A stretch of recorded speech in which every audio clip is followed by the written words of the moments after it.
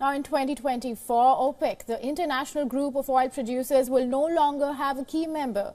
Angola said it would leave OPEC, arguing that the group does not serve its interests. Oil prices fell by nearly 2% after the announcement, damaging OPEC's efforts to cut output and boost prices. And just last month, Angola had opposed OPEC's decision to cut its production quota for 2024, and that could have curtailed the country's ability to increase its annual oil production. The oil minister said, and I quote, "Angola currently gains nothing by remaining in the organization and in defense of its interests decided to leave."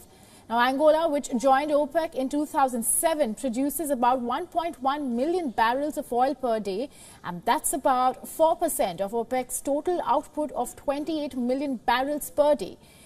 But it has struggled to produce enough oil to meet its quota since 2019.